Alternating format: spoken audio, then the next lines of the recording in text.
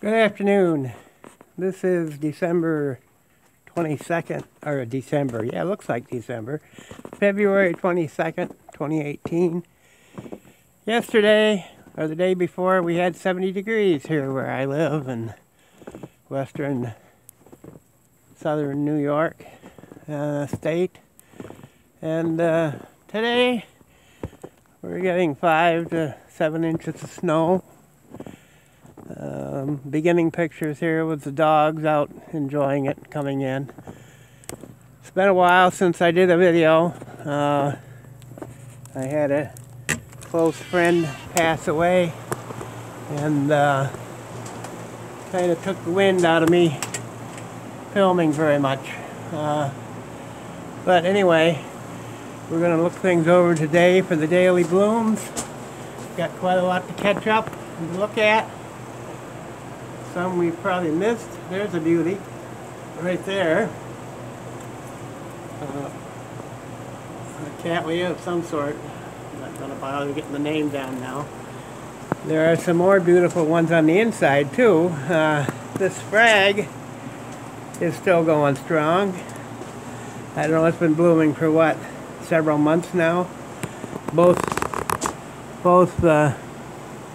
spikes are still blooming, not showing any signs of abating. That's the second spike back there with another bloom coming. This is the first spike that's had well over 20 shoots on it now. Another beautiful one out here that I wanted to show you before it went over. That Vanda is still going. I took that to my friend's passing funeral because he loved purple and knew he'd like it.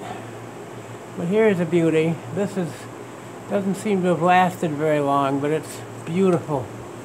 Bright orange, peach. I don't know what color you call it, but anyway, it's quite a beautiful one and really doing neat.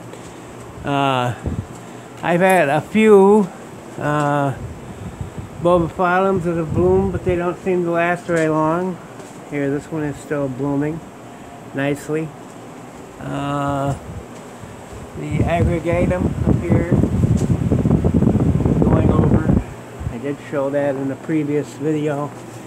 This weird Dracula has been in bloom for quite a while now. I'm just doing this quick update because it's been a while. Well, it's been over 2 weeks or so since I've done a posting. And hopefully things are starting to get back to normal and I'll get back on a regular schedule. I don't know if anything else is in bloom here or not. That yellow one is here somewhere. Oh, up there. There's the yellow Vanda. I took several flowers to my friend's funeral. He used to help me a lot in working in the orchids. Here is my only dendrobium.